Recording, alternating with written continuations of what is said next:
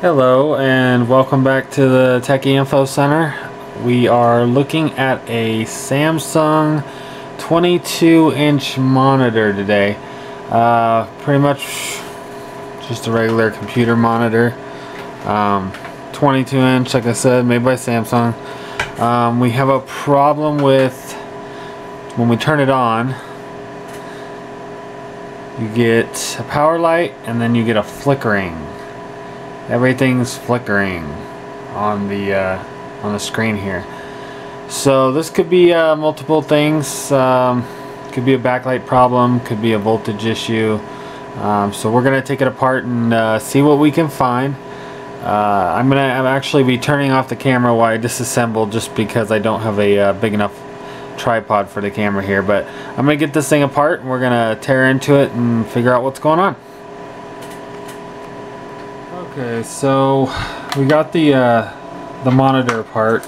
I want to apologize and let you guys know that as soon as I get a better camera and tripod here, I'll do the step-by-step details and we'll go through one of these again. All the Samsung monitors are different. The HP monitors, pretty much, they all come apart somewhat the same, but there's little details that are different on all of them. So some of them you have to pry them open. You got to be very careful. Use a pry tool and get them open and take everything apart before you can get to the circuit boards. But in this video, I'm just going to show you we had a flickering image on the monitor, and we wanted to get it apart and see what was going on. What I'm holding in my hands here is the power supply board, which also has the inverter part of the board on here.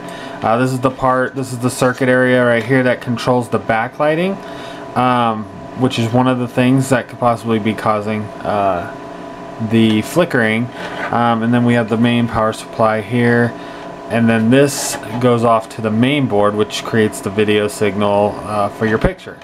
So usually when we have issues with these monitors, it is in the power supply board. Now the inverter isn't always the same board. It's not always on the same board. Sometimes they have a separate board for the inverters.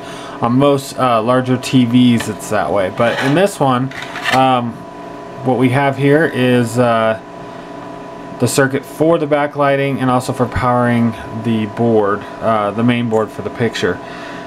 So what I see already here, and I don't know if you can see in the picture, but this cap right here, capacitor, is slightly swollen, and these two here are swollen quite a bit. This one's actually showing a little sign of leakage, and I apologize if my camera's not picking that up, but what you'll get is just a little bit of like a brown color coming out of the top there. So this capacitor, these three here, so far I think those are the only ones I see having a problem on the circuit here. These can cause a lot of problems when they're swelling or when they're blown. You can get a change in voltage, a drop in voltage. The voltage can be erratic, and it's a very common problem on power supplies. There's other things that we'll get into on other videos that are common failures on power supply boards, but caps, I have to say, capacitors are pretty much number one. We're replacing them all the time, and pretty easy to replace. You know, you just are gonna go ahead and unsolder these. There are two posts on each, and make sure that you replace them with the exact same, if you can, readings. You can always go higher voltage. So for instance, these are let's see what we got here, 25 volt, 820 microfarads. So you want to stick with the microfarads, or whatever the reading is on the specs are on the capacitor. But the voltage, I could go from this 25 volt, I could go up to a 35 volt, but I'm not going to go down to a 16 or a 10. Higher is safer, but never lower. And you want to stay correct with the microfarads or nanofarads or whatever your specs are.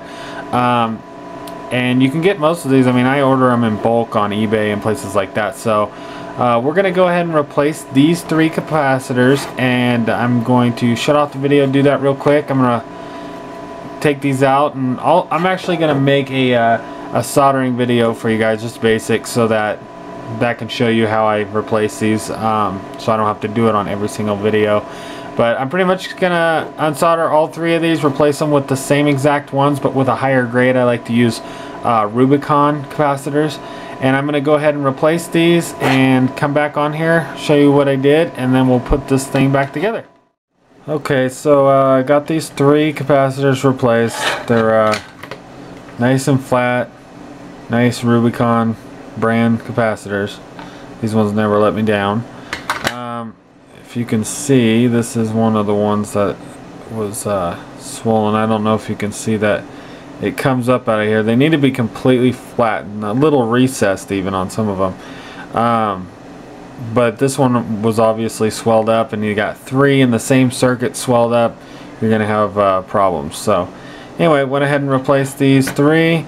Everything else seems good on the board, so we're going to put this back into its place and put the monitor back together and see how things go. So we've got this thing back together.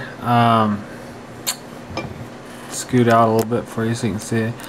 Got it back together. Went together pretty good. So now we're gonna turn it on and see what we're looking at here.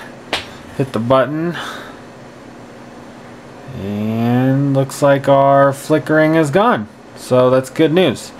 So I know this video was kind of short and we didn't go through taking everything apart, but I hope that this video helps you in troubleshooting and diagnosing a TV or a monitor, and what to look for in bad capacitors. And I hope this video helped you, or could help somebody. And please rate, comment, and subscribe, and I will be posting more videos that are more in depth and try to make videos that will help you guys fix your own stuff or understand this better. So alright, thank you.